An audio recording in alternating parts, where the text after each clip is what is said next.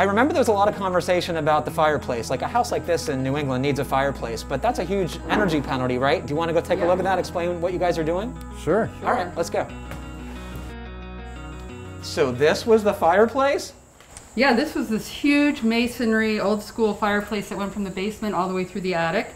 And when you're doing a passive house, you don't want a thermal bridge like that. It's a huge thermal bridge in the middle of the house. And we didn't want a standard fireplace anyway, so we removed all that and had to reframe each floor. Now we're going to put in a cool modern box, double-sided, what is it called? Water vapor fireplace. Water vapor fireplace that has no venting, no smoke, no nothing. Combustion. It's just a visual. But it looks like a fireplace. It looks like a real fire. It looks better than a gas fireplace. Well, that's cool. I bet that was a huge undertaking, Albert. What hard was it to get all that masonry out of this building? We took out over 70 tons of stone and rubble. We just started our way to the top and worked our way down. Well, it's going to make a huge boost in comfort and efficiency to this house, right? Yeah, as you know, having a fireplace in a passive house is not going to work, not only because of the venting, but because of the heat it gives off, because you will instantly overheat this house. Because you just don't need that much heat. No, not at all. It would be really uncomfortable, I presume. Oh yeah, you have to open all the windows. Yeah.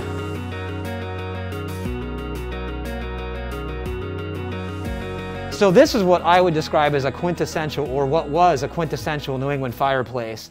Huge natural stone masonry, but once again, it just doesn't work in a passive house, is that right? Right. The clients wanted to keep the stone on the outside of the building, and they wanted to keep a fireplace in here. So we're solving this problem by putting passive house certifiable wood burning fireplace in, and we're going to insulate the heck out of the masonry wall to the inside. So we're going to spray foam first probably, and then add a lot of fluffy insulation and build this wall out a bit so that we completely isolate the masonry chimney all the way up. And the idea is to keep the warm inside of the house from moving through that masonry to the outside, is that correct? Correct. So the insulation layer is going to prevent that transfer of energy. Right. Right.